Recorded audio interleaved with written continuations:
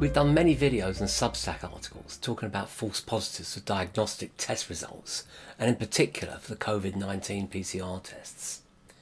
Unfortunately, many people, including scientists and top legal scholars, still don't really get it. So I've prepared this short video that hopefully will make it clear to everybody who watches it. Now, as motivation, someone on Twitter just posted this article about a Portuguese court ruling against the legality of the PCR test in the context of using it to quarantine healthy people who happen to test positive. In this case, some German tourists who brought the case because they were healthy, they tested positive, and yet they were quarantined in Portugal. In fact, the story is from November 2020, so it's not new, but it still infuriated me because although the ruling was of course in principle correct, the judges still didn't fully understand and report on the problems of false positive results. What they said was that in the eyes of this court, a positive test doesn't correspond to a COVID case. Well, of course it doesn't necessarily. And they said the two most important reasons for this are that the test reliability depends on the number of cycles used, and that the test reliability depends on the viral load present. Now, while these are well known and common reasons for false positives, the judges seem to have missed the elephant in the room regarding false positives, just as most people seem to do. And I want to help people see the elephant now.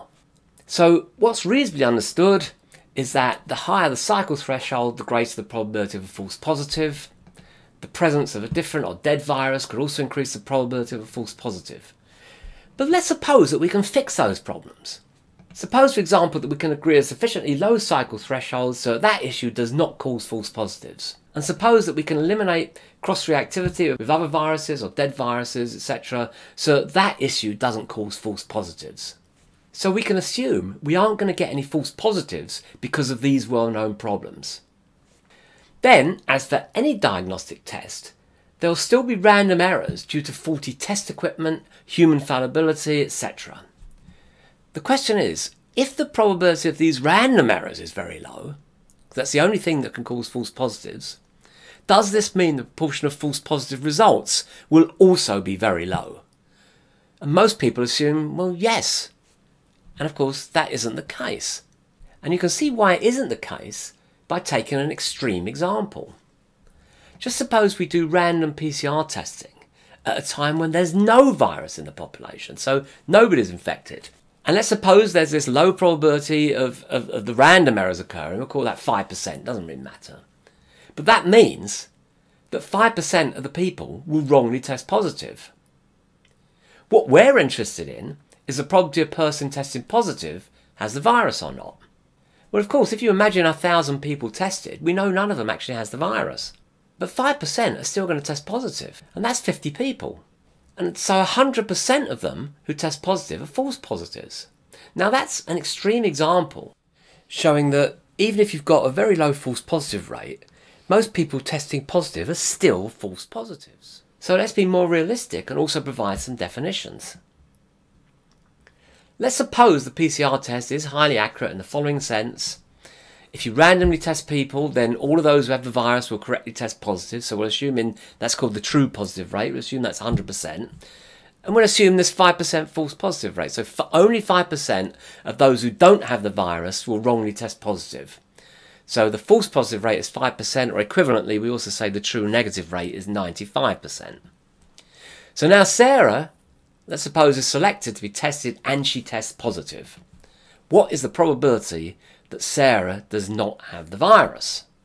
Well, most people assume the answer is 5%, as that's the false positive rate. But what we are asking is not the probability a person who doesn't have the virus tests positive, that's the false positive rate of 5%, but the probability a person who tests positive doesn't have the virus.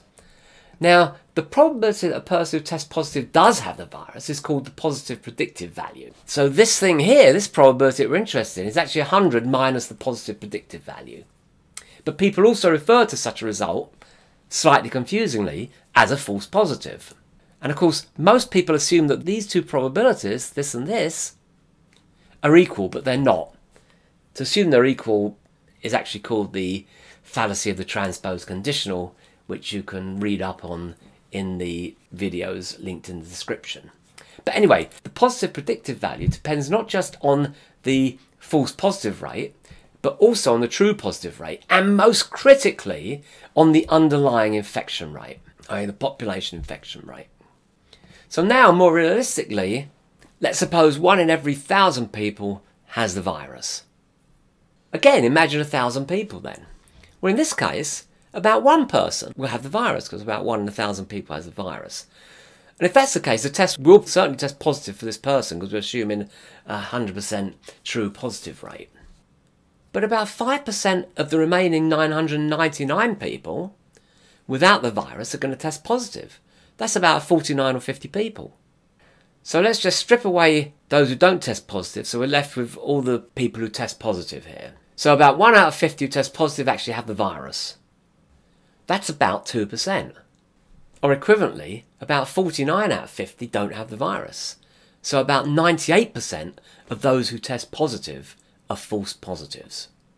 So in summary, even if you've got a low false positive rate, at times when the infection rate is low, the probability that somebody testing positive actually has the virus is still going to be low. So the elephant in the room here is the underlying population infection rate. Now the calculations here are approximate. In fact, what this was a visual explanation of Bayes' theorem, and the exact calculations can be carried out using Bayes' theorem, and there's a link in the description to a relevant video for that.